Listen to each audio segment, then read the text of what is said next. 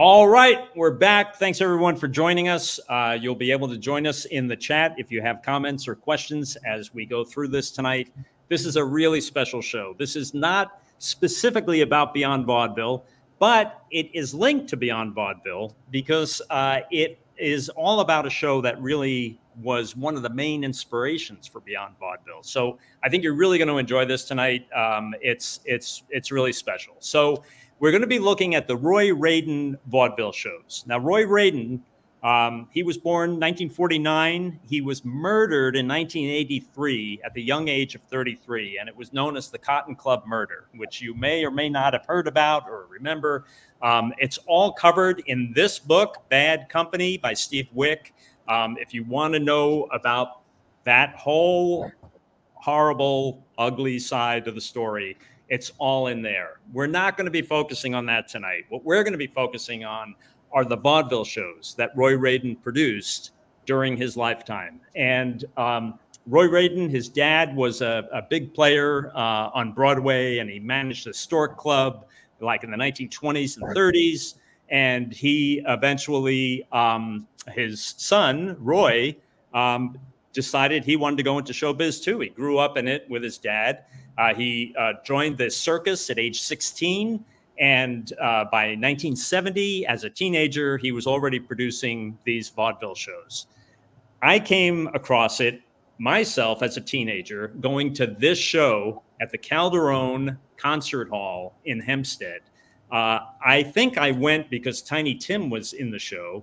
And boy, was I blown away by this. It just, I'm just going to call up the program so you can see. And yeah, so it was Barbara McNair, Pinky Lee. It had Jan Murray. It had John Carradine reading Edgar Allan Poe poetry. I mean, it was just mind-blowing, all these acts on one show. So I'm now going to introduce two of the guys who were there for a lot of it. And they actually weren't there for that show. I think they had left by 81. But man, they were in a lot of the shows. And just like any guys in a band, they are really fun to talk to. They've got great stories about all these people. And I am, I think I just had a sneak preview of one of the guys there. But yeah, without further ado, let's welcome Tim Fowlar, who headed up the band for these great vaudeville shows, and Gerry Barrett, who was playing trumpet for the band. And guys, here we are. Here we are. So I just went very quickly over Roy Radin and what these shows were, because I am really frustrated by the fact that I can't find a lot about these shows online. And it's crazy because you guys had so much talent involved in these shows. And any idea why there isn't more known about these shows? Why there isn't more video of all these shows? Primarily, it was because they just didn't publicize it enough. They were police benefits, believe it or not. And we did them all over the country. And that's how they made their money. But I think it's because they were benefit shows. They didn't treat them like big productions. Although when they saw what we were doing, they were floored, and the reviews were usually great. And now, Tim, you headed up the band, and Gerry, I'm right, you were playing trumpet, right? That's correct, yeah. Okay. Yeah, Gerry was one of the lead trumpet players. And you guys and the whole band, you came from Berklee School of Music, right? Correct. That's where we met. Tim and I met at Berklee, and he called me one day and said, "You want to go on the road?" I said, "Sure, why not?" And that's where it began. Sweet. Well, I'm going to call up the, let me call back up the program that I had there. And here we go. So what I did was I put together a lot of pictures from the programs over the years. And I thought that would be a good way for us to kind of get into the acts that were there. Let's just start off with a shot of the most important people in these shows, the band. Yep. So you guys, how many pieces were in this band? We had about 12 pieces. And in these pictures, this was the one on the right is obviously we're getting ready, but Yep. we're just waiting. And the one on the left is when we were doing one of the shows, and that was me conducting. And I had read somewhere that at one point, one of the band guys fell off the stage, and it might have been that setup you had on the right there. Yeah, exactly. Oh, yeah. So what exactly happened that night? Go ahead, Gerry. That was you. Yeah, that was me. There was a kid to my right, and the rest of the section, the other two guys were to my left. And you see those transoms behind us. They were all individual. There must have been 1, 2, 3, 4, 5 or 6 of them behind there. Yep. And they're all weighted down at the bottom. Well, there was no lip on the back of that riser, which I don't know, was probably about a 3-foot riser or so. And during George Gobel's act, we had to stand up and bow to him. He had this little routine. He'd turn around, bow to the band, we'd bow back and sit right back down again. That's usually how it went, except this night, the kid to my right, his chair slipped off the back. And thank goodness those transoms were there, whatever they're called, reflectors, because he didn't fall straight to the ground and get hurt. He slowly fell back, but he couldn't stop himself. So the first thing he did was reach out for me, and I'm looking at him, and all of a sudden he's knocking me off. Well, the next thing I do is I reach for Dave Kennedy, who's sitting to my left. And by this time, the fourth trumpet player saw what was going on, and he said, I'm not being part of this, and he moves out of the way. The three of us start falling down, and the transoms were like this behind us, and they're starting to go like this, which now they're hanging over top of the trombone section. Well, the trombones turn around by this point because they hear all the noise behind them, and they see this thing coming down at them. Well, they get all panicky, and you could see they were getting ready to run, and we're falling down in slow motion with this thing being pushed out. George Gobel turns around, and he just starts cracking up. He just starts laughing, and by that time, the transom went like this, went back and forth because of the weight on the bottom. We were laying on the ground, laughing like crazy because we knew we weren't going to be hurt now. And the whole audience went nuts. They thought it was part of the act, but it wasn't. And that's the story of George Gobel, and he made and cracked jokes about that for the next 20 minutes about how we almost lost the trumpet section. That was it. Well, we're going to have more about George, and he'll be coming up in one of these shows. This was the earliest one I could find. This was from 1970, obviously before you guys came on board. You guys came on board around what year? 73, I believe. 73, okay. But so it may have been 72. Okay, and this right around there. So this was 1970, a really early show that Roy Radin was doing with his traveling vaudeville show. He had J. Fred Muggs, the chimp from the Today Show, who I believe there are reports that he's still alive at age 71 down in Florida. There was a guy on here. I saw Billy Bach, the world's smallest saxophonist. Did you guys know him at all? No. No, never heard of him. Yep. And George Jessel, who, again, Roy Radin's dad, knew George. So George became the early big celebrity star in a lot of these early shows. And you guys got to know Jessel pretty well. Very well. And Tim, there was some story about Donald O'Connor, who used to be in the shows. He was in the hotel and he walked by Jessel's hotel room and saw Jessel laying naked on the bed. Yeah. What was that all about? He saw Georgie's door partially open.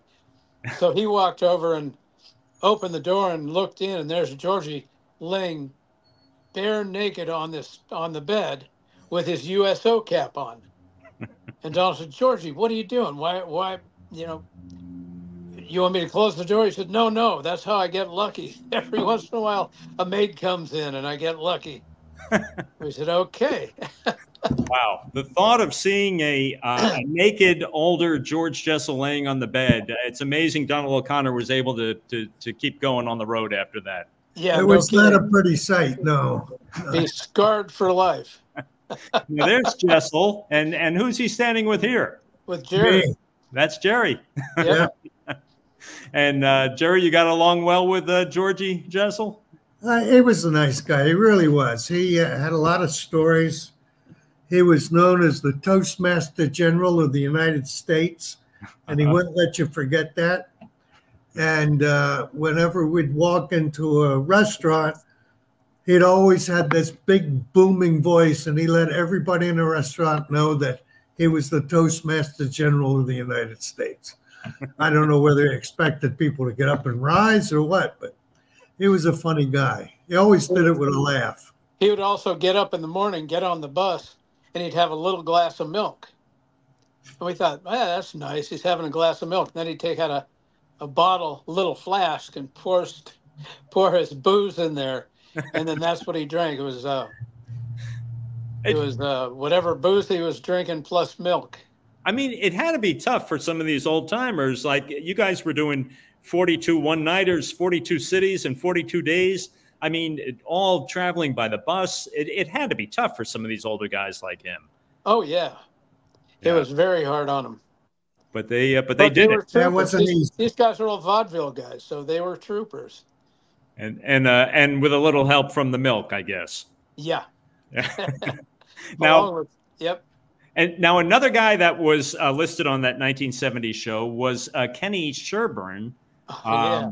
And there's Kenny, who was really a very accomplished juggler. But there was a story, I think, Gerry, you had said something about him going on stage after having a lot of tequila. Yeah. Yeah, it's our first night in the band, and we had a small band in those days. We went out with about five or six pieces. So we were in the pit. Now we're viewing everything from the audience's point of view, except we had to look up really far. Well, Kenny does his act, and he juggles his axes and all his pinballs, and he gets on these unicycles, and he comes to the edge of the stage to do a stylization. Where they hold their arms out and wait for you to applaud. So he gets to the edge of the stage on this little 2-foot unicycle and jumps off. The whole band kind of jumps back because they thought, where's he going to go? He's at the edge of the stage. The wheel of the unicycle has kicked off the edge of the stage. And we thought he was going to fall into the pit, and everybody, you could just see him jump a little bit. It's the first night. So he goes ahead, continues his act, goes through another unicycle who does the same thing off of this, 4-foot unicycle at this point. So we're getting a little bit more nervous, and the drummer has to watch him constantly in order to catch all the little kicks. And and he beating on the drums. And anyhow, all of a sudden he gets on this unicycle that's 6 foot tall. Now, he's got a 4 feet besides that. So his head is above the curtains at the top of the stage, and he's juggling axes. Well, 20 minutes before the show started, I was in the men's room, and I heard this coming out of one of the stalls. I thought, what the heck is that? Now, this is the first night in the show. Holy cow. So I'm washing my hands and stuff, and all of a sudden Kenny comes out of the bathroom, comes out of this stall. He's in there retching, throwing up, carrying on. His hair is all messed up. He can barely walk straight.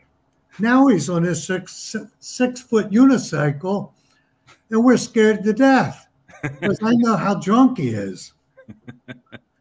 Well, I had said something to the rest of the band before we even started. So that's one of the reasons they were so nervous. Well, the drummer, Jamie was his name. I don't remember his last name. The drummer's watching him catching all these kicks and everything. And all of a sudden, Kenny's on a 6 foot unicycle and kicks it out from underneath of him. It looks like he's jumping into the pit. Jamie gets up and runs up the aisle because he thought he was going to get hit by the unicycle and his falling juggler. But he never did. It never dropped anything. He always looked sharp. He looked like a different person when he was on stage. The minute he got off stage, that was it. And he's back to heaving his cookies again. It's amazing because it did seem like there was plenty of drinking going on with, and we'll get to some other stories too. But at the end, these were all like real established pros who were used to doing lots of shows, and the show kept going on. There's some questions in chat about were these national tours or specific to New York City, and there are some answers by people in the chat as well that they did tour nationally, but mostly East Coast. Is that right, guys? No, we went all the way out to the Midwest. Okay. We went out as far as Minot, North Dakota. Oh, wow. And all the way down to Florida and Atlanta, and then up. We did a couple of shows up in Canada, but primarily it was New York, the whole East Coast area, out to Ohio, Lisa, over Pennsylvania. Lisa and Peter Cohen are saying Hawaii. Oh yeah. But I was the only one of the band that went on the Hawaii trip. That must have been a hell of a bus ride. Actually, it was one of the first trip we did was horrible. We flew we did Miami, Reno, Salt Lake City, and Honolulu. And when we got to Honolulu, we had 3 days off before the show, and our luggage didn't show up. We had 49 pieces of luggage, and all 49 disappeared. And what happened was the airline, I think it was Eastern Airlines, it was United, lost all our luggage, and it turns out it was sitting on a runway in Guam. And they finally found it, sent it back. But when we got it, all our clothes were soaking wet because there'd been a monsoon. So we all did our show, whatever you bought in the store just before the show. Wow. Yeah, it just seems like a constant refrain of the show must go on with these shows. Oh, it was. I mean, we never missed a show. Even if we had to push the bus in a snowstorm, we did it. That's just the way it was. So here, this is 1971. We've got Jessel again, and now we've got Tiny Tim, who had a long-standing relationship with Roy Radin, and Roy was producing him and managing him and releasing some of his music. And I got to ask you guys about Tiny Tim. He's he's behind me on the wall here. He was beloved in our Beyond Vaudeville shows. As band members, I'm really curious to hear what it was like backing him up, because it seemed like Tiny would just sort of stream of conscious go into whatever song he wanted in his medley. Was that the case? No, he actually had a set act that we did. Ah, okay. But Tiny was an interesting character. He was one of those guys that you could ask him, okay, in the third inning of a game in New York, the Yankees versus Chicago, the third inning, what happened to the second batter? And he could tell you. And he was, I mean, and any music, you ask him a song, he could tell you who wrote it, who first recorded it, who had the hit, and what years those happened. He was just amazing. He had an incredible memory, but he couldn't cross the street by himself. Well, yes, Tiny definitely had his eccentricities. And Tim, what was the story on the bus with the Bible and Jackie Vernon, the comic? Oh, God. Oh, yeah. That was really interesting. Okay, it was about 4 o'clock in the morning. We stopped at a truck stop. Everybody got off, went to the bathroom, got back on the bus. And I was walking by Tiny when I made sure everybody was on. He always called us by our last names. And as I walked on the bus, he says, "Oh, Mr. Fowler, you seem to be a man of the world. Can we talk?" And I kind of went, uh-oh, where are we going with this one?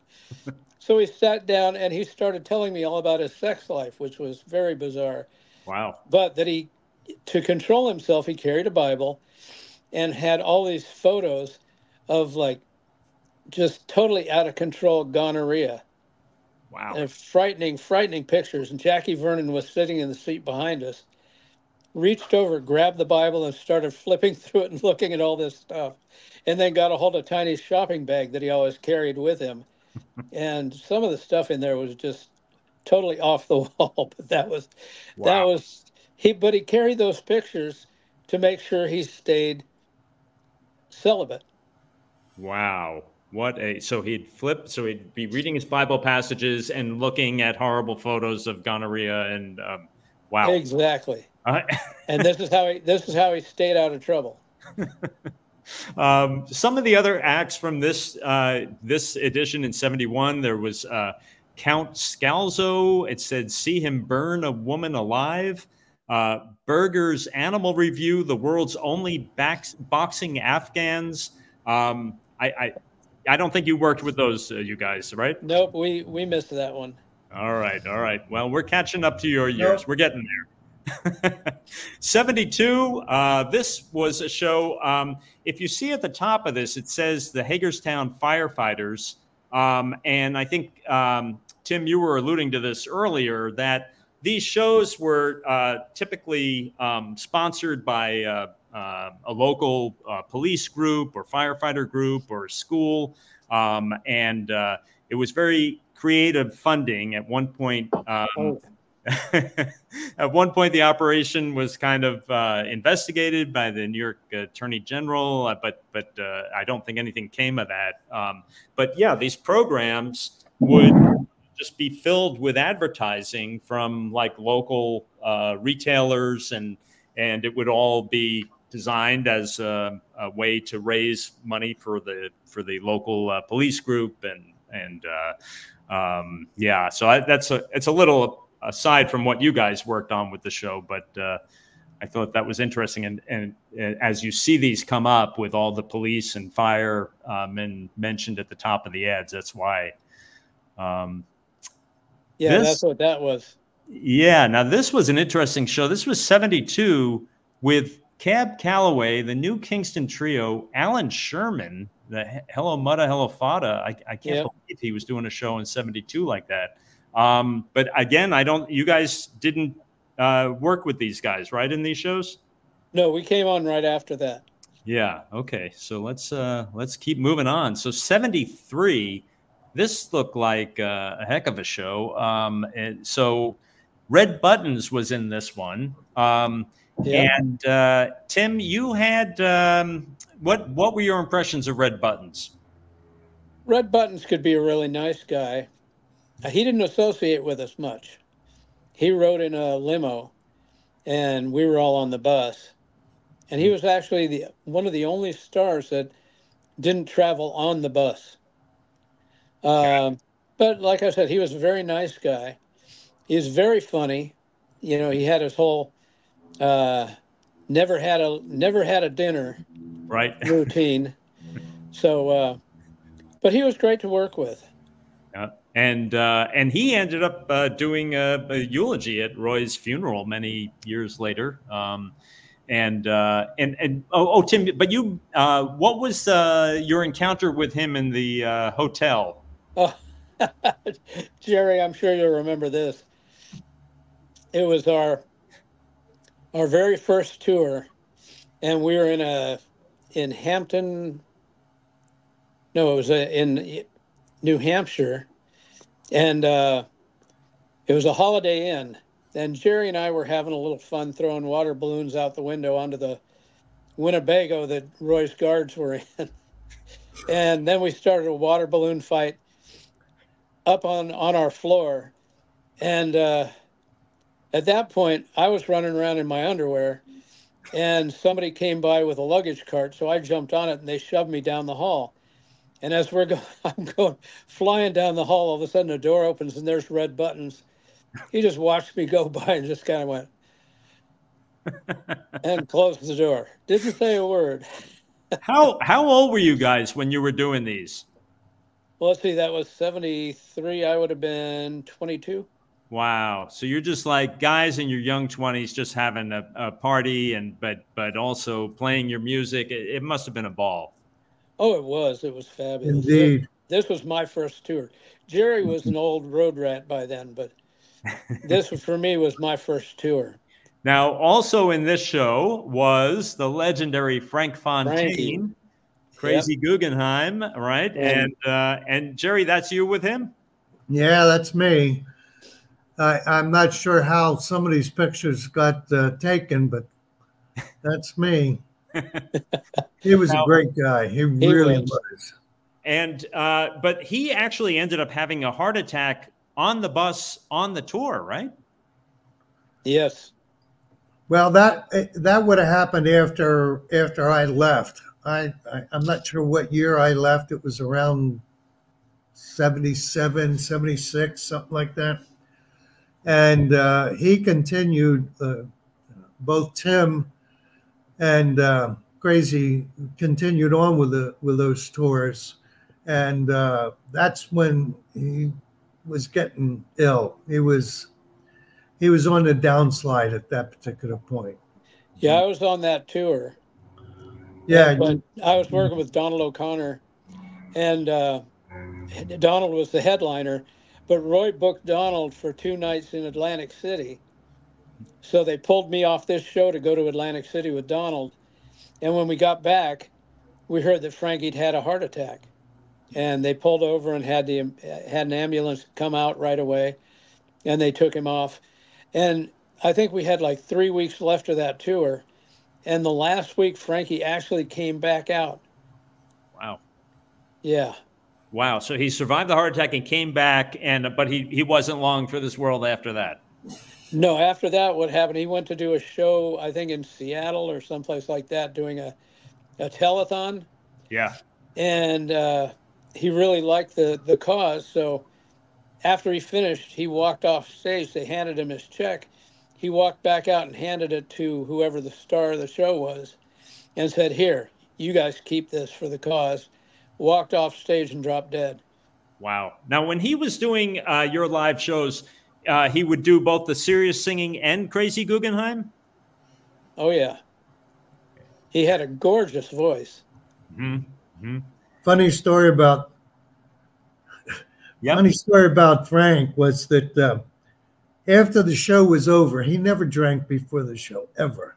Mm-hmm. And he'd do the show, and he was fabulous, and never told a blue joke, just a funny guy. And of course, when he'd get serious and sing, everybody sat up and listened. Well, after the show, he'd go back to the hotel, go to the bar, and there would be a group playing there at the bar, usually a rock and roll group, who never heard of Frankie Fontaine. And he'd go up to him, and after he had a few snorts, and he'd say, "I'd like to sing a song." And they'd say, "Yeah, okay, what do you want to sing?" And he'd say, "Well, My Wild Irish Rose." Of course, they didn't know it, but he'd sing a few bars, and the guys most of the time would pick up on what the chords were. So he'd begin to sing with a terrific voice of his. Now, he was not a singer. What I mean by that was he wasn't trained. And there were many nights on the show that we had to jump ahead a measure or behind a measure in order to stay where Frank thought he was. But that was okay. It didn't make any difference. He's a good singer. Well, he'd get up there and sing with his rock and roll band, and he'd do, I don't know, 6 choruses of the same song, and they'd try and bring it to the end. They'd be playing the guitars, and they would get towards the end of the tune, and so they'd be playing the 2-5-1 to end the song, and Frank wouldn't take the hint. Frank would just start another chorus. He'd be up there for 14 choruses singing until Joanne Worley or somebody from the band would run up and say, "Frank, this is the last one." And he'd go, "Oh, okay." And he'd sing and finally bring the whole thing to an end. Then he'd go back onto his bar stool, get drunk as a skunk, fall off his bar stool, and we'd have to go over and take a blanket. And we'd roll him into the blanket, and 4 or 5 of us would grab a corner of the blanket, lift it up, and carry him back to his room. So he would never know how he got there. I woke up in my room, and then we'd start the whole day over again. It was the same thing. Wow. But he was a funny, nice guy. Nice guy. Now this was 1973. The thing that was weird about this one is it said the 5th annual, which would have meant these shows started in '68, but I don't see any other record of Roy starting these shows as early as '68, but maybe he did. It could have. They were just smaller. Yeah. And this one had Louis Nye. So there were a lot of these guys. Some of them just seemed to be like one and done. And unless he showed up again and I just didn't see him in any ads, but were there some performers that were just like, you know what, this just isn't for me, this doing this on the road at this age, at this stage? Yeah, that was Eddie Fisher. Eddie Fisher felt that way. Okay. He did one tour, and then the second one we started, and he got through about a week of it and said, "That's it, I'm done." Yep. But that was more the way everybody was being treated at that point. Got it. Okay. And then this was 1973. This was an odd thing. It looked like Roy was producing some show at the Nassau Coliseum, a folk show. And Kingston Trio, Oscar Brand, and Carolyn Hester. Did you guys know anything about this project? Nope, we came in after that. Okay. Got it. Okay. And here is, so now we've got a show with a great lineup. We have Ken Sherburne, who we talked about earlier, George Jessel, the Ink Spots, Frank Fontaine, Tiny Tim, George Goebel, the Blue Streaks, Frank Gorshin. Wow. That was a great show. Yeah. Wow. So George Goebel, we touched on him before. Let's talk a little more about George. George went on the Tonight Show with Johnny Carson, and I guess Johnny asked him about Roy Radin, and George said, quote, "Roy Radin knows as much about show business as a pig knows about church on Sunday." Yep, that's what he said. Now I saw that show that night. Very funny. The funny thing about that was George called me. I was living in LA at that point, and George called me and said, "Hey, watch the show tonight." And I said, "Okay." So now I saw him say that, and all of a sudden that was they went to black and went to commercial, and Johnny Carson said, "Oh man, you're going to get sued." Then Freddie DeCordova came over and said, "George, you're going to get sued for that one." And then the attorneys that were offset came on and said, "George, you're going to have a big problem." George said, "I don't care." The next morning, his phone rang. And it's Roy Radin. And Roy said, "Hey, George, thanks for the mention. That was really great." He didn't care. He thought it was hysterical. Any publicity is good publicity, right? Exactly. Yep. So, Tim, George had an expression that he would use with you guys, where he would kind of come up to you and say, "The wind is blowing." Yep. And what did that he mean did. when he would say the wind is blowing? Well, George was a heavy drinker, but he was never a mean drunk ever. But he'd come up and he had an equilibrium problem anyway. The more he drank, the worse it got. So if it got really bad and he started feeling like he was staggering, he'd come up to Greg, Zach, or myself, or somebody else, but mainly to Greg and myself, and he'd say, "Hey Tim, the wind's blowing." I'd say, "Okay," and I'd take him and we'd walk him out to the bus, and we get him on the bus and sit him down, and then we'd go back to whatever this party was that we were at for all the police officials and city dignitaries after our show. And the funny one night we did that, and he came up and he said, "Hey, the wind's really blowing." And so Greg and I were walking him out, and I saw it rained while we were inside, and there was a big puddle right in front of the steps of the bus. As we got closer, I looked, I said, "George, looks like it rained. Watch that puddle." He said, "Why? What's it gonna do?" Just killed us. Oh man, we almost dropped him. And was there now? Was it George Gomel that you were telling me that there was one time when he had a drink and you guys were helping him get into the bed or something? Oh yeah, yep. He had a glass that was filled all the way to the top, and if he budged at all, it'd spill. And he did not spill a drink ever. So now we're walking him. Greg had him by one arm. I had him by the other. We walk him to his room. We open the door, take him in, and go to sit him on his bed. And Greg thought I had him. I thought he had him. We were both lowering him down, so we both let go. He hit the bed, bounced up, rolled off the bed, rolled onto the floor, and the whole time he's doing this thing, moving his hand around, and he ends up not spilling a drop. So Greg took the glass, and then the two of us picked George up, put him back on the bed. Greg handed him his drink, and George says, "Hey, Tim, sit down." So I sat down next to him. Of course, I was a little bigger than he was. When I hit the bed, of course, the bed dipped, and he did one of these things and went sideways, and I ended up wearing his drink. It was one of those nights on the road. What can I tell you? Now, here's a show. This is 1974. And again, a great lineup here. And we're seeing Frank Gorshin, the Riddler, a great comic, impressionist. And he, I think maybe you mentioned earlier, Tim, so Frank Gorshin did not ride in the bus with everybody. No, Frank had a car. Okay. And who else didn't ride in the bus? From what I could tell, Pinky Lee had said that Zippy the Chimp traveled in a Cadillac. I would imagine, yeah. Probably good for you guys that you didn't have a chimp in the bus with you. Well, we never had the chimp with us. Joe Frazier rode in a big red Cadillac.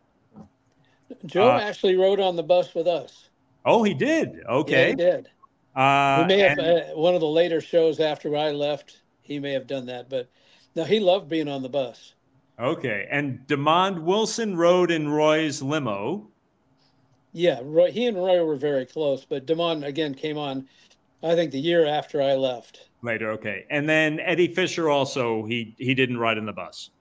No, he had a limo. Okay, yep. And here's just some more shows from right around that time. And it was at the Tenement. The Tenement, was that one of the Catskills? Yeah, that was Hotel in the Catskills. Yep. Oh, that was Louise O'Brien was on that show, and it turns out that her fiance owned it. Ah, okay. And were there any other Catskills venues that you guys played, or? I think that's the only one I remember. Okay. And also showing up on these shows was Paul Winchell, whose name actually was misspelled in this ad, I noticed. But did you guys work in any of the shows that Paul Winchell did? No. Okay. No, I didn't. No, we did. We loved working with Frank Gorshin, though. He was great. Yeah. I noticed you haven't said anything about the sex symbol from East McKeesport, Pennsylvania.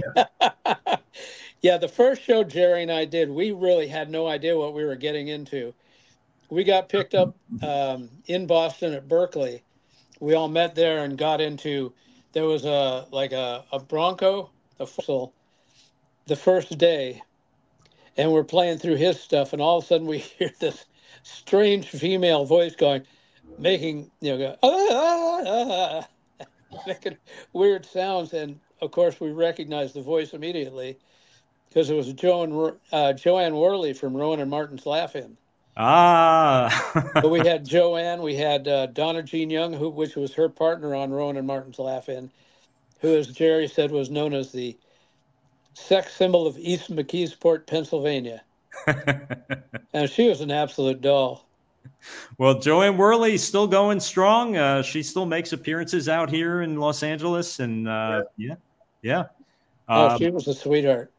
Now, this was 1975. We've got Joey Fay. He was on one of our Beyond Vaudeville episodes. I think he was another one of the guys that just maybe did one of these shows. And now, was this the one in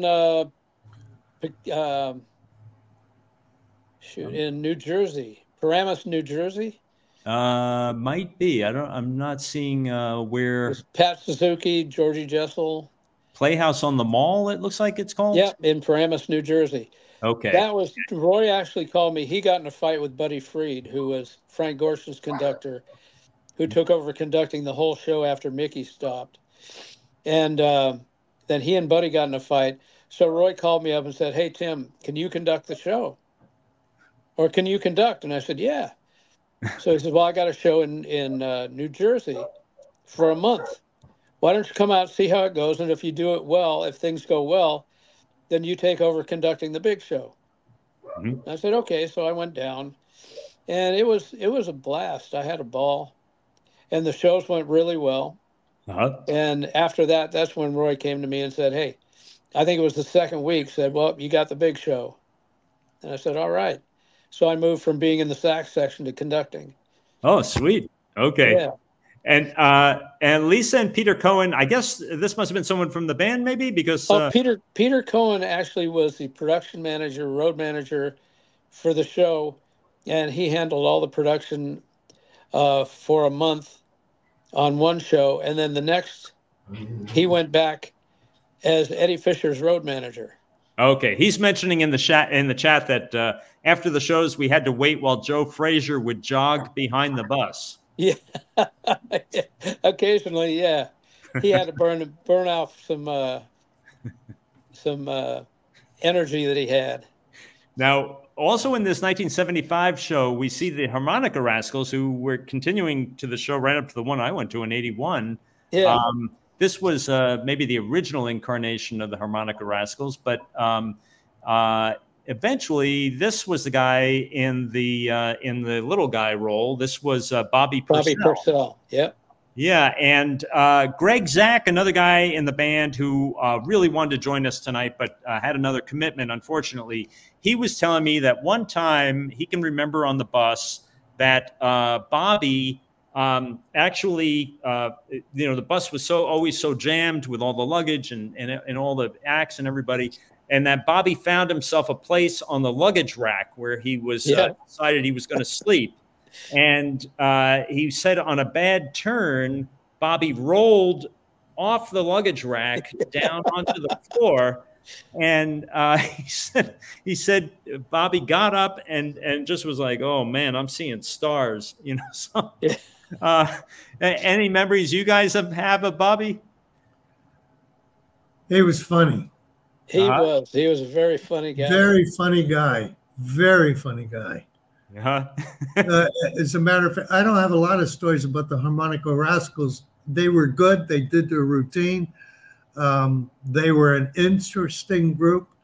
And Bobby was the funny one out of all of them. He clowned around all the time.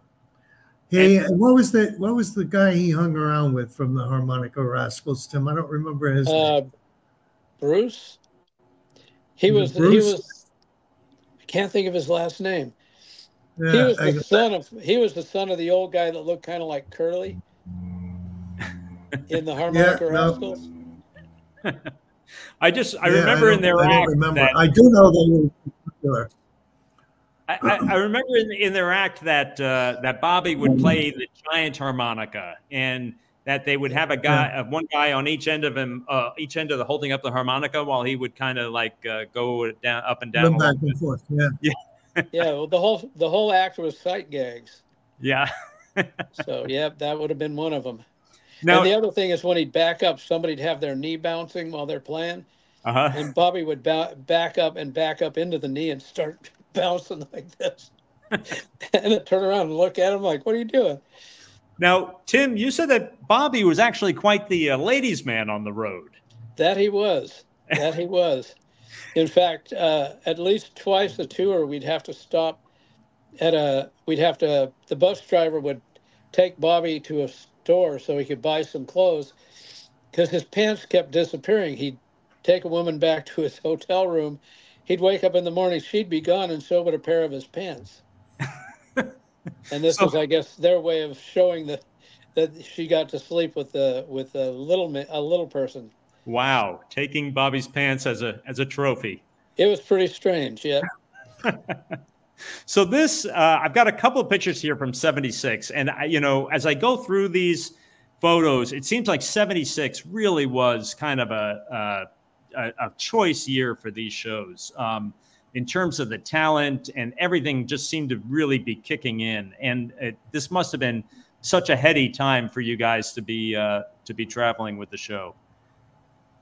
Gerry and I both look at it. Working with Milton Berle was just a dream. I mean, we all learned so much about show business and about professionalism from Milton. And he was amazing. And Donald O'Connor, who you're showing right now, this was after a bad night. We were walking out to the bus, and I think, Gerry, didn't you take this picture? Probably. I took a lot of pictures, but not enough. Yeah, but anyway, yeah. And Donald Tim, you ended up working with Donald O'Connor even outside of these shows, something like 30 years, right? For 30 years, I was his conductor. Yep. Wow. I was with him for 30 years, with Eddie Fisher for 8 years, and Eddie Mecca from the time he came on. I think he came on in '76 until he passed away in 2022. Eddie Mecca, the great ragu from the big ragu from Laverne and Shirley. Yep. Now, Greg was telling me a story about Donald O'Connor, that they were on the bus and Donald O'Connor sat down next to him and was introducing himself and whatever, and he asked Greg about the smoky stuff, and and Greg was like, "Well, I guess you kind of heard my reputation for enjoying the smoky stuff." So he said they went to the bathroom in the bus and had some of the smoky stuff. And that after that, Donald just got the munchies really bad and couldn't stop pulling from the munchies. I guess you guys had stuff in the back of the bus. Oh, yeah. Food and yeah. So was there much in the way of weed and marijuana on these tours? There were a couple of guys, but primarily it was a pretty straight group. Yeah, they were all drinkers. I mean, we had a couple of coolers in the back of the bus filled with beer, and it was always a poker game in the back of the bus. Those were legendary. Yeah, they were. And Tim, you had told a story in Justin Martell's biography on Tiny Tim about, I guess Donald would do kind of a funny thing where he would pretend he was going to hit a guy in the crotch or something. Yep. And Tiny got really upset about this? Yeah. Tiny didn't think it was very funny because Donald would walk up to you and say, "Take a bow," and reach down and act like he's going to slug you in the nuts. And everybody would laugh. I mean, it was an infantile thing, but it was funny. But that was back when Donald was drinking. And here we were all sitting on stage playing the show, and we hear Donald says, "Tiny, take a bow." And you hear, "Mr. O'Connor, you're such a big star. You shouldn't be doing things like that." And he says, "Oh, I'm sorry, Tiny. Take a bow." And all of a sudden we hear, "Cut that shit out." And that was Tiny. All of a sudden, his voice dropped like 2 octaves, and with the whole show, everybody went to see what the heck that was. It's hard to imagine that coming out of Tiny's mouth, but it was, and never heard it again. He pushed the button. Yeah. And who's Donald with here? Danny and the Juniors. Ah, okay. At the Hop and Rock and Roll is here to stay. Yep. Okay. Yeah, they were fun to work with. We loved working with them. And this was okay. So there, and then there we've got Burl again, and there's Burl headlining, and So let's talk a little more about Milton Berle. So he actually, Greg was telling me that there was a show up in Youngstown, Pennsylvania, and Milton Berle gets up there, and there are these really old stagehands there, and Milton knew them all by name from his earlier years touring in the 40s and whenever this was. Yeah, both he and Donald O'Connor knew all the old stagehands. Crazy, yeah. Because they both. I mean, Donald started in show business in vaudeville with the O'Connor family, which was the royal family of vaudeville, and he was only a year old. In fact, he came out on stage when he could first walk, and it was a funny bit. They didn't know he got away from whoever was supposed to be watching him. And all of a sudden, Donald came wandering out on stage, and the drummer saw him because he was just a little bitty kid, and he started like looking like he was going to fall down. So the drummer's doing a drum roll, and all of a sudden, Donald's butt hits the ground, and the guy goes, so, and that was Donald's beginning. But yeah, Milton was amazing. Milton Berle, let me tell you, would get to the theater 4 hours before we had to go on. And he had a hand in everything. It didn't make any difference what it was. He had a little script, and he would give the script to the spotlight guy, the electrician, whatever. And he'd arrange all the lights. He'd say, I want this over here, I want that. Well, you'd walk into a theater, and of course there weren't that many guys necessarily at all these little rinky-dink places. So he'd drag out a ladder, climb up the ladder, and start to adjust the light himself. Well, all of a sudden, the electrician wakes up and sees that he's up there. He says, you can't do that. You have to have a union card. He whips out his wallet, pulls out an electrician's union card, and says, I can do any damn thing I want. And adjusted the light. And Milton did that a lot with a lot of different places. I had more respect for him. You either loved Milton or you hated him, but I had a lot of respect for the guy. He knew what he was doing. He knew every nuance, everything he did on stage, he had a reason for doing. Yep. It's funny because when he hosted Saturday Night Live, it was kind of legendary that, there was just a real clash there because they didn't like him coming in and kind of, running the show. But it sounds like for you guys, you really respected him and you appreciated what he was bringing. Yeah, we had heard that Milton was very difficult to work with. And it turns out he was a sweetheart. He just expected you to do your job as best you possibly can. And all he wanted was perfection.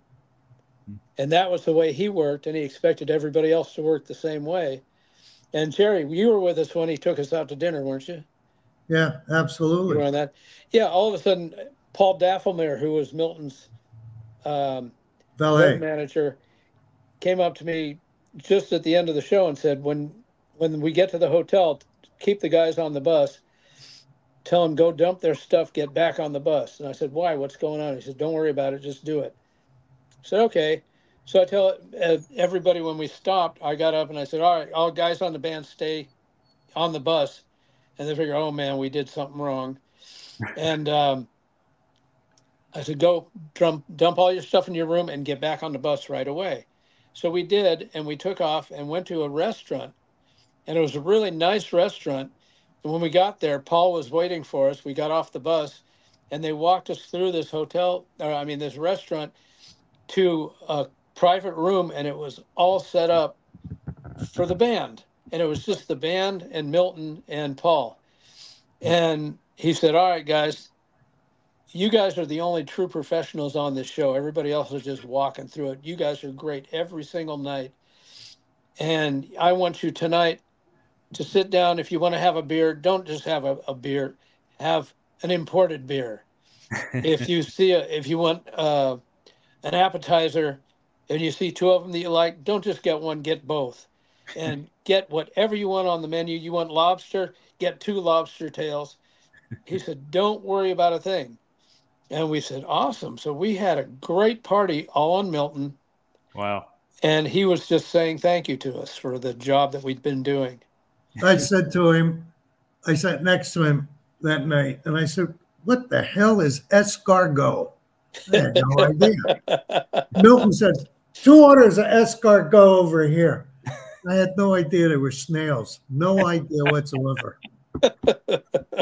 Now, there was a show that it might have been on this tour where you guys were playing in Buffalo, and there was like a blizzard, and there were about 34 people showed up in the audience. Yep. And Burl still wanted to do the show. Absolutely. Yeah, yeah. If the audience shows up, you do the show. We did it in Maine in middle of the summer with the all the beaches filled and all that kind of stuff. Nobody's going to come to a show on a Sunday afternoon. We had 5 people in the audience. Wow. 5 people. That was it. Normally it was packed. Yep. As a matter of fact, we played a place in Fargo, North Dakota. There's nothing around. We took a flight to Fargo in a DC-3 or something. And you'd look down there and all it is fields. That's all you saw. Yeah. Cornfields. Roads would cross here and there. And you thought, where are the people coming from? And we got to the theater.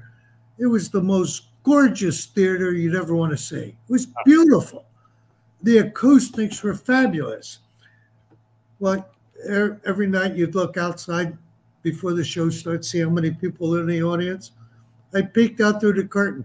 The place was packed. I don't know where these people came from.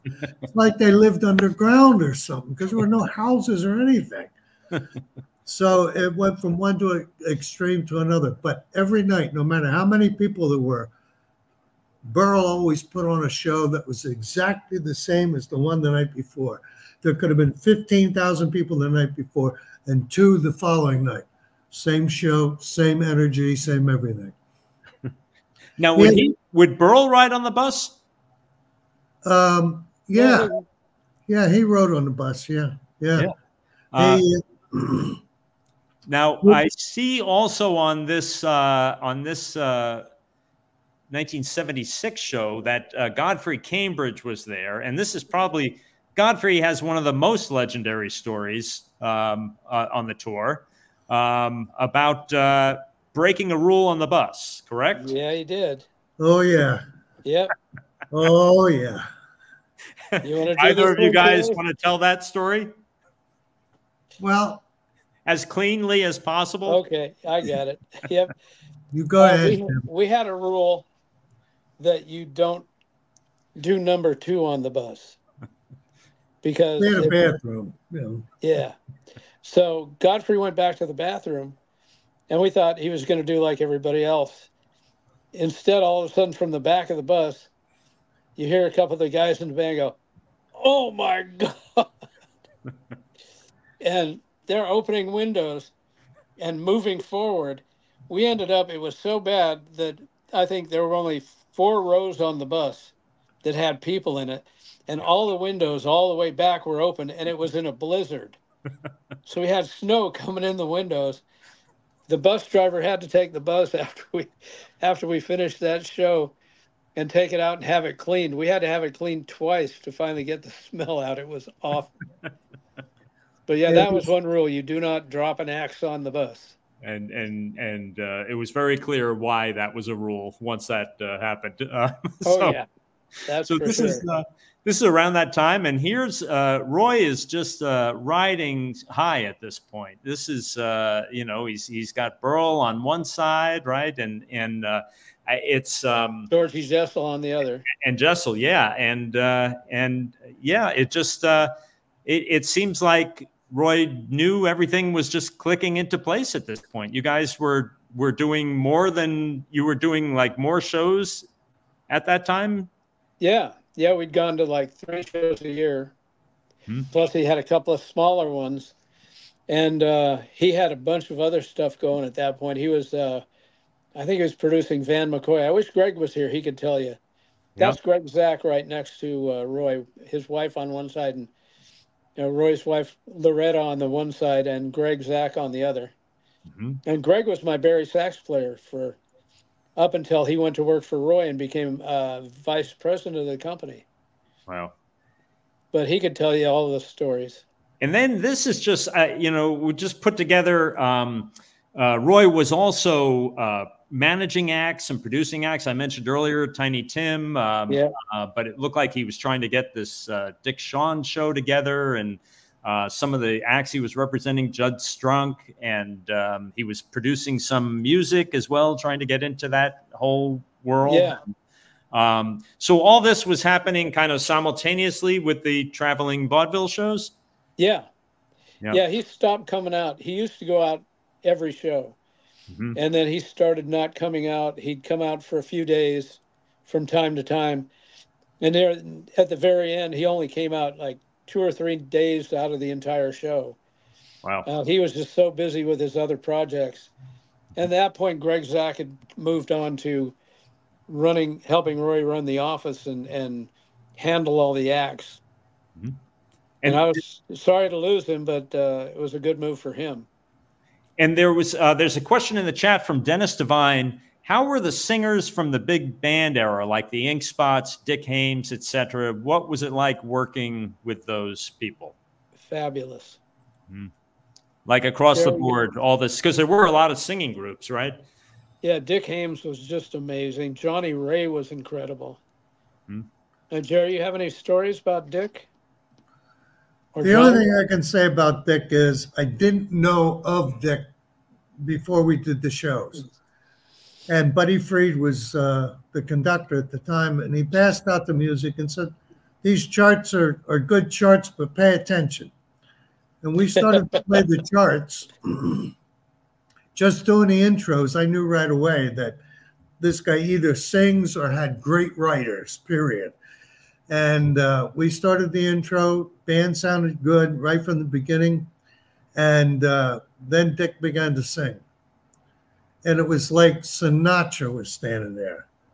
Different style, but the same kind of tenor, voice, the same kind of or baritone. And he was just a delight to work for.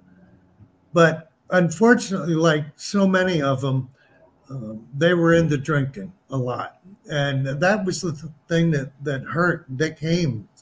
He was too heavy into the bottle. And but I think he could have been as big as Sinatra. And of course, he took over for Sinatra on, what band was it? On, I think it was the Tommy Dorsey band. Oh, right. Yeah. Okay.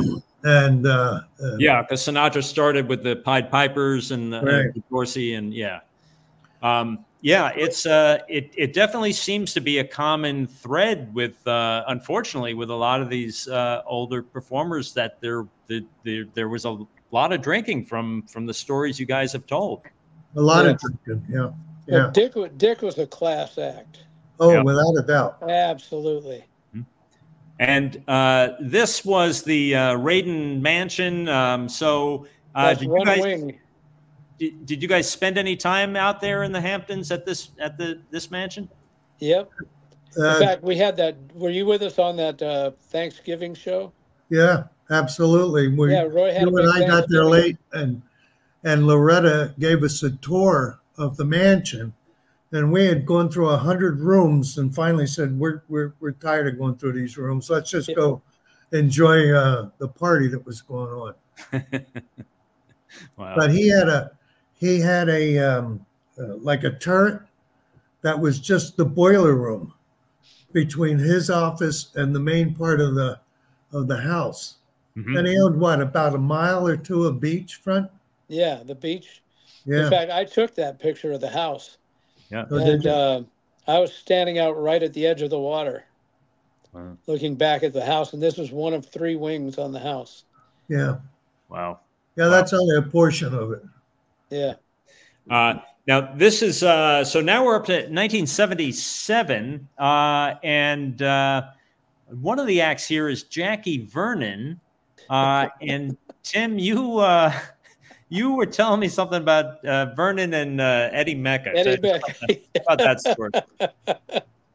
Oh God, yeah. We were in Johnstown, Pennsylvania, and there was a little shopping center across the street from the hotel. And Eddie and I were walking down to the restaurant to have lunch. And Jackie says, "Hey guys, come on, let's go over there first." So we went walking over to this little shopping center, and there's a drugstore, souvenir shop there. And so Eddie and Jackie and I are just walking up and down the aisles looking to see what's there. And Jackie kept bumping into Eddie. And Eddie kind of looked at him and move a little bit. And this went on all the way through the store until he finally bumped into Eddie once. And Eddie said, "Hey, back up a little bit. You keep bumping into me."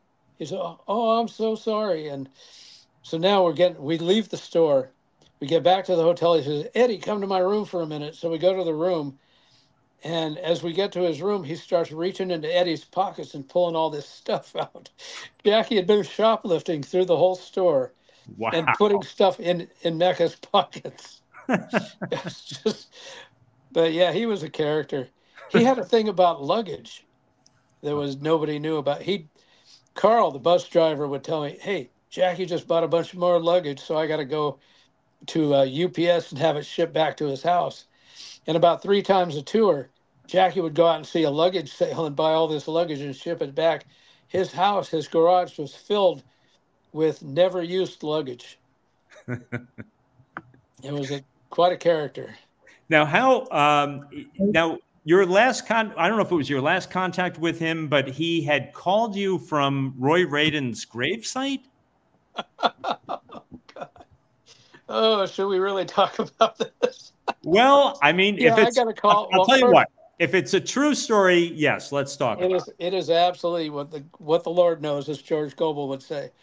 I got a call from Jackie that afternoon of the funeral, and he said, "Hey, I'm back here at Roy's funeral." And I said, "I didn't know you were going to go." He said, "Yeah." He says, "It's going to be the most attended funeral ever. You know why?" And I said, "Why?"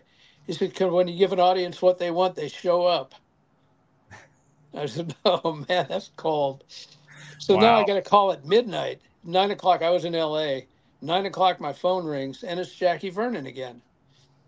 And I said, "Jackie, what are you doing?" He said, "Well, I went to the funeral, went to the party after, and everybody's hanging out. And now I decided it's time to go back and show my respect to Roy's grave." He says, "I got to pee on the grave." Wow. I said, "You got to be kidding." He hated him that much. Yeah, but he kept working for him because he needed the work. It's something with these, it really seemed like it's very complicated and very hard to understand Roy Radin as a personality, because it seemed like there was a great side of him and a real love for him. And then there was another side of him where you hear stories like that from Vernon. Yeah. He was hard to work for sometimes. Not all the time. Well, if you a remember, lot of the time he was a good guy, but there were at the beginning moments. Yeah. At the beginning, when we first started working, he was a ball to work for. He had so much fun. And every show was a party. I mean, it was amazing. We had a great time. Couldn't wait to come back and do it again. And the last few shows, his whole personality had changed, and he became very difficult to work with. Mm-hmm. Well, one of the reasons I left was because Roy was getting a little weird. An example of that was we had all these bodyguards with us, mm-hmm. and they were off-duty narcs from Connecticut. And all of a sudden we get a knock at the door at 3 o'clock in the morning at our hotel room. It's the manager telling us to get out. I said, why? You know, I know the band went to bed early because we were really tired from the night before. So they couldn't have done anything. Right. He said, well, ask your boss. So we did a little digging to find out that Roy and the bodyguards were throwing the pool furniture into the pool. Wow. Well, that's not a big deal because that's how they wash the furniture anyhow. Huh. Yeah, but you don't shoot at it with a 45 before it hits the bottom of the pool, and that's what was going on. Now, and Roy could turn like that. He really could. Nice 1 second, a real jerk the second. Unfortunately, he was a good guy, but there were moments that Roy had. And there's a lot obviously chronicled in the book I showed at the top of this. And again, you know, we're not going to go deep into Roy's issues, Right. but there were lots of accounts of unfortunately cocaine abuse and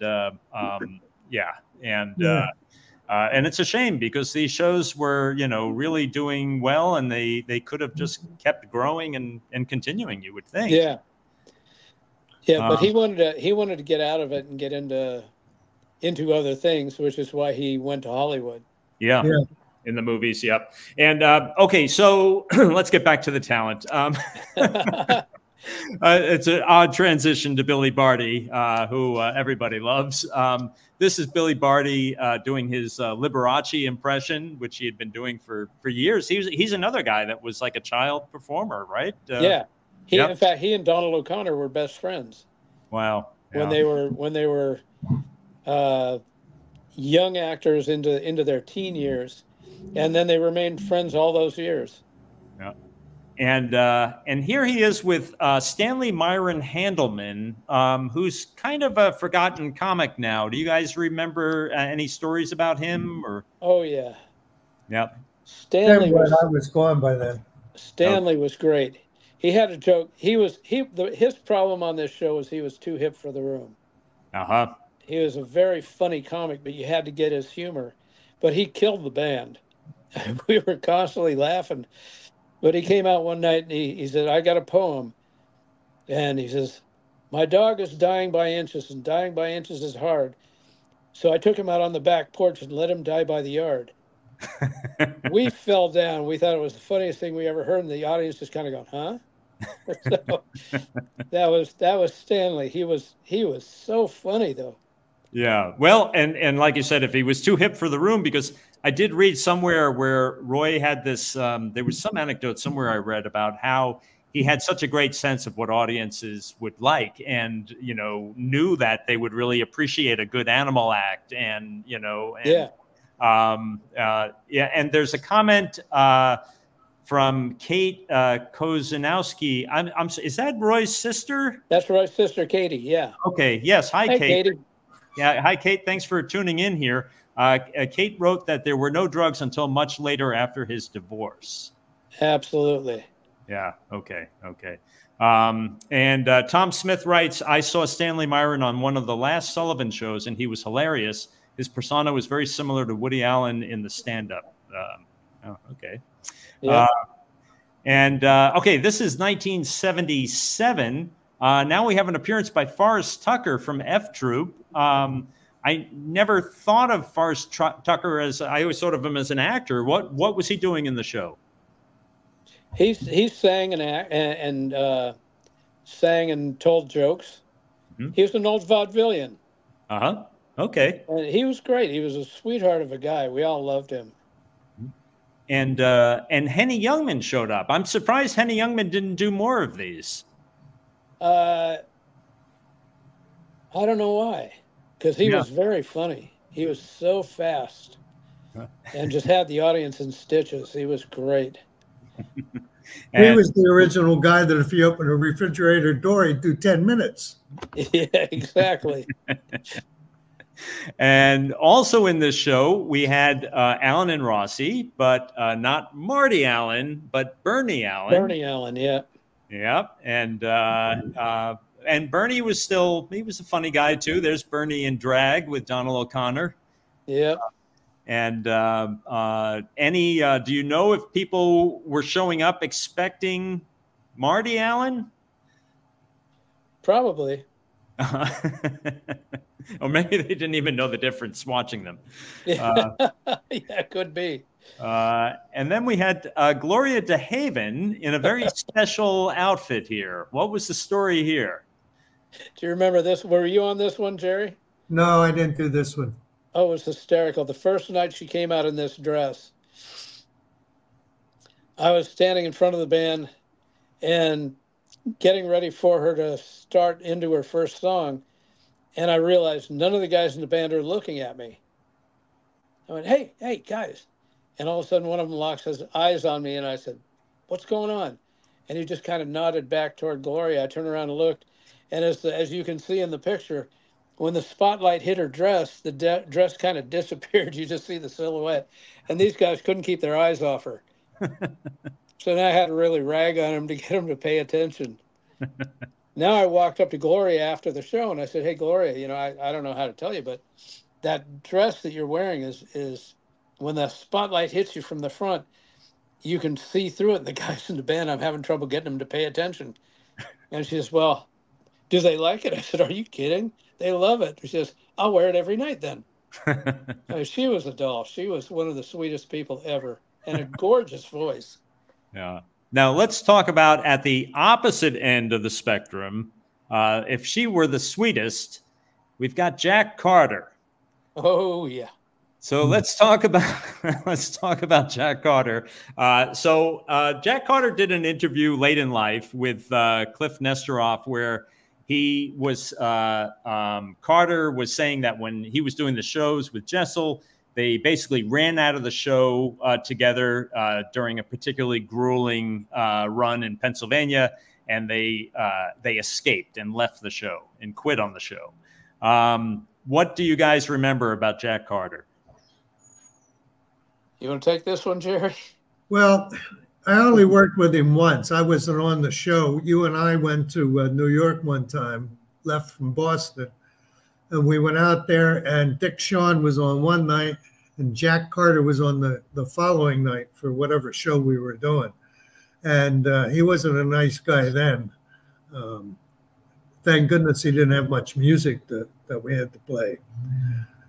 So you're going to have to take it, Tim, because I wasn't on those road shows that we did.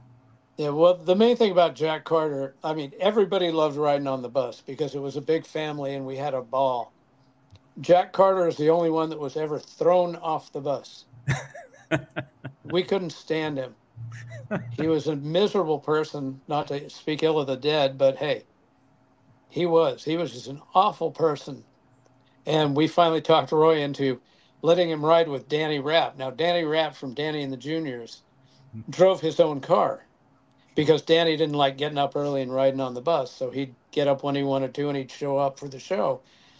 So we talked Jack into driving with Danny because Danny was a very heavy drinker and we didn't want him to get arrested for DUI. So Danny could sit and drink in the car while Jack drove because he loved driving. And we made him think it was his idea. But we got him off the bus and he never came on again. And that was his last tour with us. And was it just that he was just very negative? He would just say negative things about everything, or he was just mean. He was just mean and had nothing. He was miserable. Yeah. And you actually had a nickname for him, right? Captain Rage. Captain Rage. Okay. Yeah. Yep. And which is, I know you said you don't want to speak ill of the dead because you really, he's the only guy where all of a sudden you hit a speed bump. It's like everyone else, you guys have such fond memories of everybody. Oh, absolutely. Yeah. And just, but Jack Carter was one of the exceptions. He was the exception. I don't remember anybody that we all universally hated. Tom Smith says in chat, I heard that Jack Carter once got cut on the Sullivan Show and started griping at the other performers as he left who didn't get cut. Well, yeah, I guess that probably would be in keeping with character. Yeah. Here we go. This is 1978. So here's Eddie Fisher we talked about earlier, and Tim, you worked with him a number of years, even outside of these shows, right? Yeah. In fact, right after one of the tours, Eddie's manager came up and said, hey, Eddie's got a date right after this. Would you want to go? And I said, sure. What is it? And he says, well, we're playing in Wisconsin for a week. And I said, okay. And that was all they said. And then told me when to get on a plane. I flew in, met them. We all went out in the limo. And as we're on our way out, I said, oh, by the way, where are we going? And they said, we're going to the Playboy Resort in Wisconsin. And I said, you're kidding? And he said, no. I said, wait, now I'm going to go work for a week at the Playboy Resort in Wisconsin on a beautiful Lake Geneva, Wisconsin. That's where it was. Right on the lake. And you guys are paying me to do this? I mean, I was a young kid. I was saying, whoa, this is awesome. And it turns out it was Eddie Fisher's birthday in the middle of this run.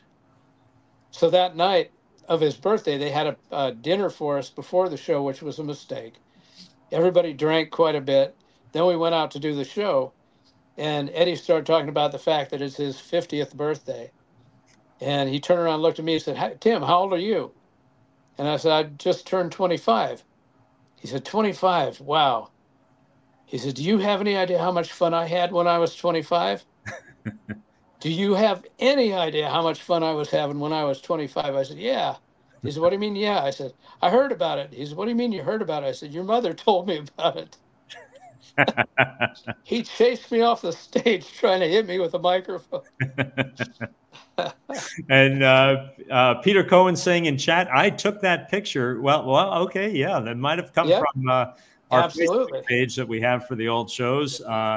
And let's see now here. Also, oh, you know what? Let me just go back to Joe to Frazier. Yeah, before Joe Frazier, there was a story about Ronnie Spector and Eddie Fisher's shoe. What happened there? Yeah. All right. Yeah, Ronnie had, like everybody else on the show at that point, had a drinking problem. Mm-hmm. She got totally plastered this one night. And it was a small theater with only a couple of dressing rooms. So Eddie and Donald O'Connor shared a dressing room. And all of a sudden, Ronnie came walking in, staggering. And she walked over and she looked around, ended up just puking her guts out.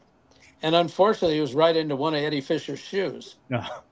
So he had to go rinse his shoes out and then wear a wet shoe to go out on a stage. That was something else.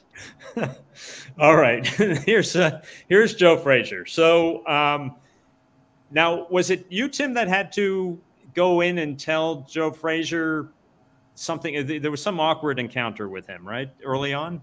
Yeah, early on. Yeah, because his arrangements were all messed up.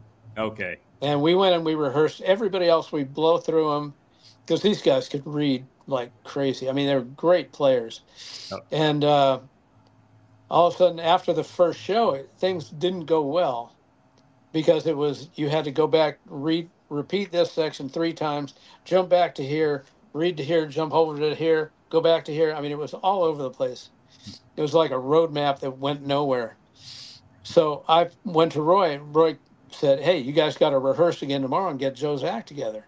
I said, no, Joe needs to rewrite his arrangements. These are terrible. So he said, well, you go talk to Joe. So I went and I knocked on the door. And at this point, I was a young guy and I was really pissed because my guys were working great. And I knocked on the door. I said, just started yelling at him about his terrible arrangements and all that. And all of a sudden, his big hand comes down on my shoulder and he just kind of squeezed a little bit. He says, calm down and come on in. And he dragged me into the room and says, here, have a piece of candy. And I'm still fuming, but I was looking at this guy who knocked out Muhammad Ali and broke his jaw. I said, I got to be out of my mind. Can't fight this guy. So I went, okay, thanks. And we sat down. And he said, what do we need to do? I said, these need to be rewritten. He said, well, can you do it? And I said, sure. He said, okay, go ahead. I'll pay you. So I stayed up all night fixing the parts that had to be fixed. And we went on the next night and everything went great. Wow. Wow. So just a big pussycat. Yeah, but he and I got along great. From that point on, we got along really well. You're talking about Joe Frazier. There's one nut in that story, and it's not Joe. And what was that? It's all yours, Gerry. It was you, Tim. What do you mean going in there? Very angry. You're nuts. I was fit to be tied. I understand why, but it's Joe Frazier, you know? Well, I finally realized that when I'm looking at him and he puts that big mitt on my shoulder and gave me a squeeze. Yeah, but he was such a nice man. Yeah. In fact, there was a thing in Hawaii. I don't know if I should tell this story. We were sitting at a bar, and it was Joe and myself and his manager, Andy, and a couple other guys. And so we were sitting there, and all of a sudden this gorgeous blonde comes over and sits down next to Joe and starts talking to him. And all of a sudden this big Texan comes out with a big cowboy hat and the belt buckle and comes over and walks up to Joe and says, "Hey," and taps his shoulder. And Joe just kind of froze. And Andy, his road manager, who is also a huge guy, froze. And he said, hey, what are you doing talking to this woman? And I just slowly got up off my bar stool and walked up to this guy, and he was another half of my size. And I'm looking up at him like this. And I said, "I don't think you want to do that." He said, "Well, what are you going to do about it?" I said, "Well, you know what I'm going to do? I'm going to save your life." He says, "What do you mean you're going to save my life? How are you going to do that?" I said, "You ever hear of Smoking Joe Frazier, former heavyweight champion of the world?" He says, "Yeah." I said, "Joe, say hi to the man." Joe turns around with a big grin on his face and goes, "Hi." And the guy goes, "Oh, Mr. Frazier, nice to meet you." And he and this whole table booked out the door. But it was one of the more bizarre evenings, that's for sure. All right. Now, this is 1978. Tiny Tim is on the road with the show. He does an interview, and he starts trashing the show. Cavalcade of has-beens. He called it a cavalcade of has-beens. So Yep. How was he received the next day on the bus? Well, everybody was pretty pissed. And he didn't realize how bad that was. But he got on the bus and he was in tears. He apologized to everybody. He said he didn't mean to do that. And it came out wrong. And everybody went, okay. You know, that was it. Because we all loved him. He was a very sweet man. But yeah, that did not go over well. I don't know if Joe Frazier was on that tour, but I hope he was okay with that as well. Yeah. This is 79. So by this point, you guys are both off the show, right? Yeah, I had left then. Okay. Yeah. So did you guys perform with Sherman Hemsley, Barbara McNair, Dennis? I did with Barbara. You did with Barbara. She was on an earlier show? Yeah. Okay. Just a short bit down in Miami. Yeah. Now, on the Facebook page that we have set up, Vin D'Onofrio had posted something that Barbara once had on the bus had flashed at a truck driver on the turnpike. No, that was Gloria DeHaven. Oh, unless Barbara McNair did that also. And he also had written that she would jump in the hotel pool in the buff with everybody. Like I said, we weren't on that tour, so we don't know about that. You guys left too soon. Yeah, apparently. I'm beginning to think so, yeah. Now, why did you guys leave the show? Well, I left because, first of all, I was married. I had a kid at home.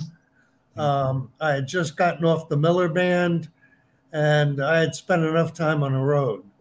Yep. Plus, Roy was becoming a different person. It was getting a little weird. Yeah, he was getting a little weird. And it wasn't quite as fun as what it had been. So I had moved into a new house. As a matter of fact, Tim and a bunch of guys from the band came up and helped me move that time. Remember that, Tim? Oh, yeah. And I'm still in the same house we moved into way back then. Yeah, that was 50 years ago, Tim. I know. Holy cow. Frightening thought. Yeah. And Tim, kind of a similar situation for you leaving the shows? Roy and I had a contract conflict, and it was time for me to leave. Yeah. And I ended up going to L.A. and was working with Donald O'Connor at that point anyway. So Right. it was a good move. It was a good time. Yeah. And then these shows, and look what you guys missed. You could have been with Jack Carter again in 1979. Oh, Ink Spots. That was a good group. I Ink liked Spots were fun. Yeah. Yeah. They The Ink were on Spots. earlier. Yeah. And Who how? we didn't talk about was Pat Suzuki. Yeah, Remember Pat Suzuki from Flower Drum Song? Yeah. She was adorable. She was one of the sweetest people. Yeah, I saw that Pat Suzuki showed up in some of the earlier ones. And we also have Johnny Ray here, who you mentioned briefly before. And he was a real crowd pleaser, right? Oh, absolutely. He killed him. Indeed. Wait, no, that's I had another picture of. Oh, here we go. This was There Johnny, he is, yep. right? Yeah. So he would do his whole cry song and do the whole drama, the dramatic. Walking in the Rain, all that stuff. Yep. Yep. Yep. Early on, we had an MC before Milton Berle.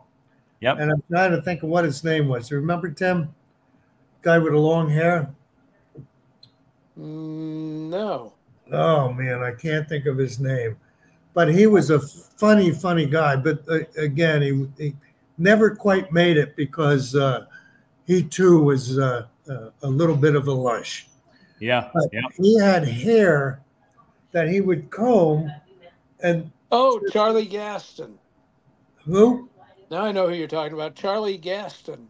Charlie Gaston. That's right. His name was Charlie Gaston. He was a local guy from Boston. Yeah. And he had blonde hair, skinny guy, glasses, drawn face. Great MC. Good MC. Yeah. And he was also a comedian. So Johnny would come out and do his act, and then a couple other people would come out and do their act.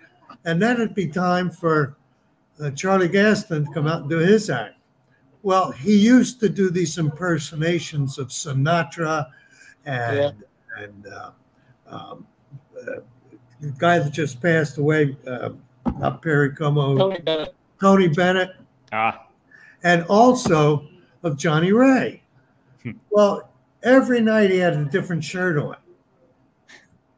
Comes out in a tuxedo and he begins to sing whatever the tune was, and he'd break into cry and he'd start taking his tuxedo top off and let your hair down. He'd grab himself because of the tune at the time, and he'd rip the shirt right off his back. He had little slits in the back of it. He'd just rip it right down. So the only thing that was holding the shirt on were the cuffs.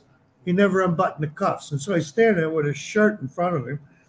And now he said, let your hair down. And he fluffs up his hair. Well, his hair was, I can't see what I'm doing here. His hair was way out to here. Looked like Bozo the Clown. And he was bald on top. But you never knew that beforehand. You just thought he had a funny wig on. And it was a dead ringer for Johnny Ray when he would sing this song. Wow. And one of the funniest things I ever saw. Charlie Gaston shows up on a lot of these programs, but he didn't have it seems much of a presence like outside of, like you said. I guess he never really hit that status that some of these other guys hit.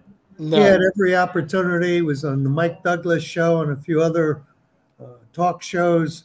Yep. But he always went in half in the bag, and so nobody would touch him. One of the comments says that wasn't Johnny Ray mostly deaf? Was that hard for him to sing with the music behind him? He was deaf. He had a hearing aid, and we had a panic one day. He was getting on the bus just before the show, and he slipped and fell and shattered his hearing aid. He had one of those little boxes, looked like a transistor radio. Yep. It was all over the floor of the bus. And now we got to do a show with a guy who's not going to be able to hear us. Fortunately, his road manager, opened up a bag that he always carried, and there were about 15 of them in there. Wow. So he just pulled another one, plugged it in, put it back in his jacket, and took him back out. I've included some of these. There've been some of these old clippings from the National Enquirer, and You know, this was Johnny Ray years earlier, probably the late 1950s, saying I'm all washed up. And but these shows were really an opportunity for these guys that really, you know, thought maybe it was all over by the late 50s or 1960s. And they were able to do their thing and really keep performing. Yeah, Roy did a great job putting this together. Mm-hmm. And he was actually fabulous for them to give them a chance to get out and really show what they could do. But also for us young musicians who were just getting started, it was the greatest education in the world. All right. Yep. I mean, we all learned so much and grew so incredibly over the years on that show. This was also around this time, 79. I was surprised to see this as a Tiny Tim fan, that Miss Vicky joined the 79 tour. I'm glad I was gone. Yeah, that's really surprising that she did that, because they did not. They did not get along. No, a lot of issues. Yeah. Oh, in fact, we were driving, not to interrupt you, but we were driving down around New Jersey, and there was a big billboard, and it said Tiny Tim's Miss Vicky performing tonight. And it was a list of dates, and it was a strip joint. She was a stripper. Yeah, that's right. Yeah. Yeah. Were you actually with Tiny when you saw that? Yeah, he was the one that spotted it and said, "Oh my God," and looked out. And so we're all looking out to see what he's talking about. Wow. And we all felt really bad for him. Yeah, I can't imagine he was happy, because she also did a photo shoot in an adult magazine. Was it We, maybe, that and she was holding a photo of Tiny in a frame, naked, and yeah. So Yeah, I very surprising that they went on tour together, but I guess you know, the money talked. I guess so. Maury Amsterdam. So I couldn't find a year that he appeared on a show, but I did find this from one of the programs. You guys worked with him, right? Oh yeah, he was great. And any memories? There was something, Tim, where he took you and Greg Zach to the White House. Yeah.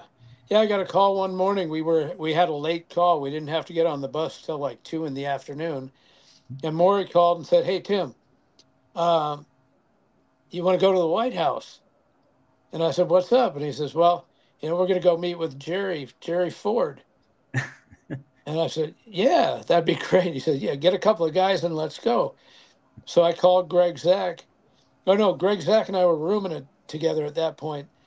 And I said, "Hey, we're going with Maury to the White House." We called a couple other guys, and only one of them wanted to get up, so because it was a little early. So we went to the White House and went in.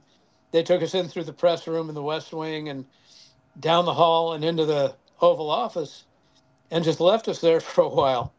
And all of a sudden, I guess Gerry Ford come down. He was watching a college football game, and he had his sweatshirt, his team sweatshirt on, and just came down and said, "Sorry, guys, it was an exciting game," and just said hi and took a couple of and disappeared. And he was gone again. But wow. it was an experience to be able to sit there in the White House in the Oval Office. It was nice of Maury to bring you along. Very. And, this again, I mean, we're getting into the late shows here. This is 1980. New appearances. I think these were new. Pat Paulson, George Savalas. And then 81. This was the year again that I went. I think oh, there's another picture of Tiny. So these were both. You can see on the bottom, Roy Radin. You know, he was managing Tiny for some of the years. And what else? And this. Oh, this is 82. This might be the last one that I have. So this was Joey Bishop, who kind of infamously got into it with Roy, claiming that Roy didn't make good on a payment. He was supposed to be getting $10,000 a week to do these shows. Do you guys know like what kind of money these acts were making? Was $10,000 a week much higher than anything you had ever heard? No, I don't remember what Eddie Fisher was making or Donald O'Connor, but I would imagine that would be at least what they made. Yeah, yeah.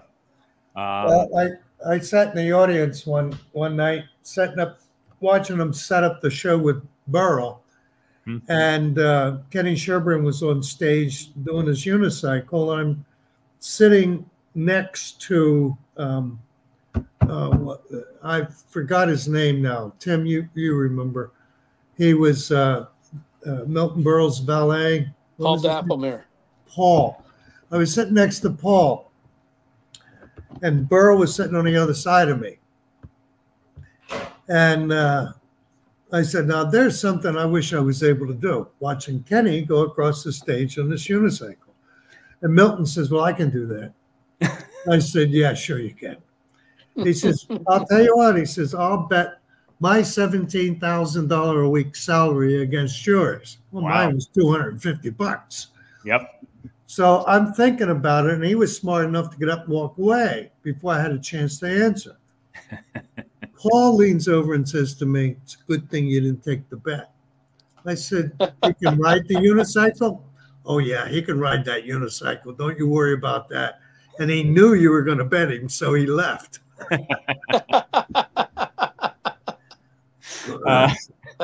There's a comment here.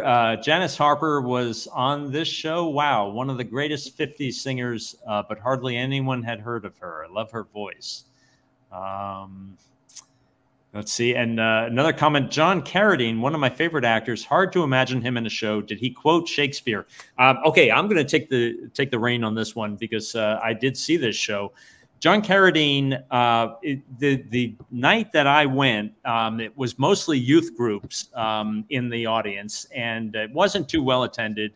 And it was a very impatient, sort of boisterous audience. And they had no idea who John Carradine was. Carradine was standing there. He was crippled from arthritis at this point, his hands. And he was reading Edgar Allan Poe. And his mic kept going out, so it was a disaster. The crowd was getting really unruly, and you just felt bad for this old guy standing there, barely walk. And at that time, I don't know if they did this with all the shows, if you guys did this, but they had the act introduce the next act in a lot of cases. So Carradine finishes his poem after this. He just bombs this disaster. And he said, now, please, let's welcome Zippy the Chimp. And Zippy skates across the stage, and the crowd goes insane. They're just thrilled, and they're just cheering and clapping and applauding. And so afterward, you guys would, the bus would be out in the lot, and people that were in the audience could go out and meet all the talent, and they would sign the programs. And I remember going back there. Roy was there with his walking stick, looking very important. And there, sitting in the bus, was John Carradine. I could see him just staring straight ahead. And Judd Strunk, one of the other acts, I said, "Oh, is Mr. Carradine going to come out?" And he said, "No, this really isn't for him, this show."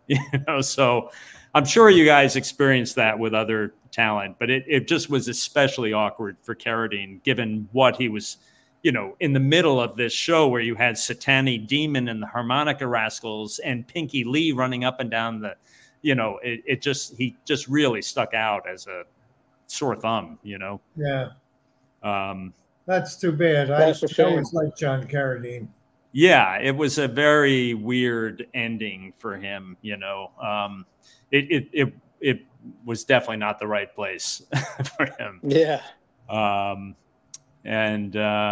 So now in this show, and this was the last one I could find, I think this was Joey Bishop at Bally's, and on the bill is Mickey Deans, who you guys mentioned earlier. Yeah.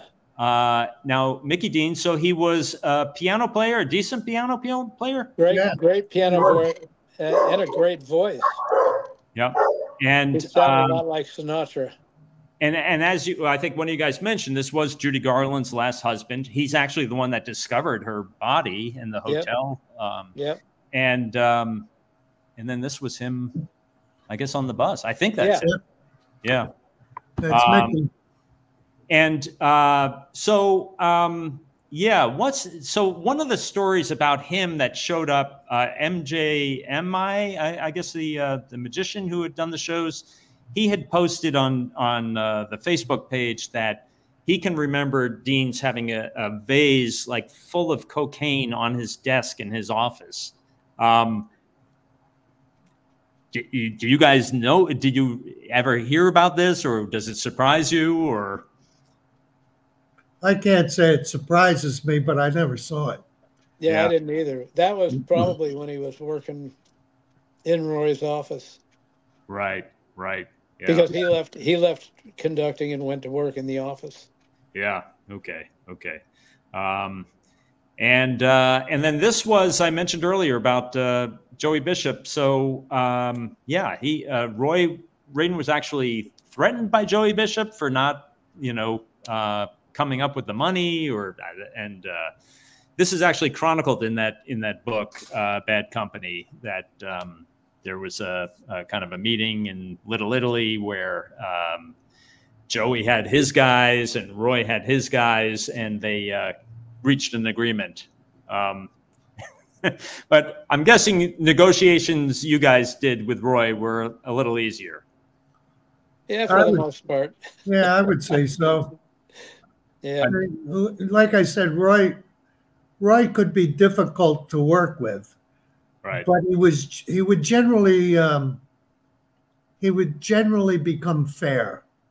It might take a little while, but he would come around. Yeah. So I don't know what was going on there. I had already left the show, and I had not much to do with those negotiations with Joey Bishop. No. Yeah, we never had anything to do with that. And this is just right near the very end, actually. Notice, due to the untimely death of Roy Radin, the vaudeville show originally scheduled for June 22 has been postponed. And then another story. This was, I think, from Variety, 1983 in June, ending the Radin shows. And but there were memories, and absolutely. Here are you guys on the bus. The guy on the right, was that your driver? No, that was Buddy Freed. That was Buddy Freed. He was the original conductor. Well, not the original one, but he was conductor when Mickey left. Well, I'm sorry. With Frank Gorshin. Frank Gorshin, yeah. Yeah. And a crammed bus and lots of miles, but you guys had fun with it. We had up until the point where the what were they called? What were all the girls called? The Gold Diggers. The Gold Diggers came on. It wasn't that we didn't have fun then, but they had so much luggage we had no place to sit anymore. And that was the first tour. In fact, if you look at the back of that upper left-hand picture, in the back you see there are 3 rows just stacked with luggage. Oh yeah, there it is. And we were only allowed 1 piece of luggage per person. Wow. But they had sometimes at that point, because they had just come from somewhere else, I think Las Vegas or Tahoe, and had all the luggage for their show that they were doing. And it was just overwhelming, to say the least. Oh, yeah. They're a fun group, but boy, did they take a lot of room. I'm still friends with most of them. They're just absolutely sweethearts. So you guys were only allowed 1 bag. Were your suits basically walking by themselves by day 45? No, by day 2. Yeah, yeah, really. There was an incident with red buttons. We pulled into a hotel middle of the night, and we're all tired, and we all just went to bed. And Tim and I are rooming together, and Red comes knocking at the door. Now, he was a very fastidious person. He needed everything just so. He would eat by himself. He travel by himself. He did everything by himself, which was okay. He was a good guy. Yeah. I comes knocking at the door, and he has this can of juice in his hands. And he says, guys, he says, I lost my can opener. And Tim says, well, I got one. And Tim has his suitcase sitting there. He throws it up on the bed, unleashes the latches. It springs open like there was a spring in there from all the dirty clothes. And Red's just standing there looking at this mess. But he's still standing there. And so Tim goes digging through here, digs through his clothes, and he comes out with his old sock. And at the bottom, he reaches into the bottom of the sock and pulls out a can opener, hands it to Red. And Red just turns and says, thanks, but no thanks, and goes back to the room. Not my finest hour, but I had what he wanted, so. And now these pictures here, that's Donald O'Connor on the top two pictures, right by the bus. Yep. And yeah, that one on the left is when we got pulled over by the New York State Troopers for speeding. And Donald and George Goebel and Georgie Jessel went out and talked to the cop, and he told us to just go. And the other one with Donald is when one of the wheels started to come off the axle of the bus. Wow. And there's a question in the chat about ask about Carl the driver, who had a great singing voice. Oh my God, yes. Yeah, he did. Carl was incredible. In fact, when we were working, we had Dick Hames and Johnny Ray and all these great singers. Carl came up one night. We used to, when we get to a bar, if there was a band, we'd go in and we'd take over and be playing jazz up there, and then the acts would get up and sing. Yep. And this one night, Carl comes up before everybody else, says, "Hey, Tim, I want to sing." And I mean, we all started laughing. Yeah, right, Carl, sure. Yeah, whatever. He said, "No, really." He says, "You guys know Love for Sale?" We said, "Yeah." He gave us the key. We started in, and he says, "Make it swing, guys." And we went, "All right." We take off, and this guy could out-sing everybody on the show. He was amazing. And we were floored. So none of the other acts would get up that night. Wow. Because they didn't want to try to follow him. He just killed it. And you should have seen him on a unicycle. Yeah, really. Yeah.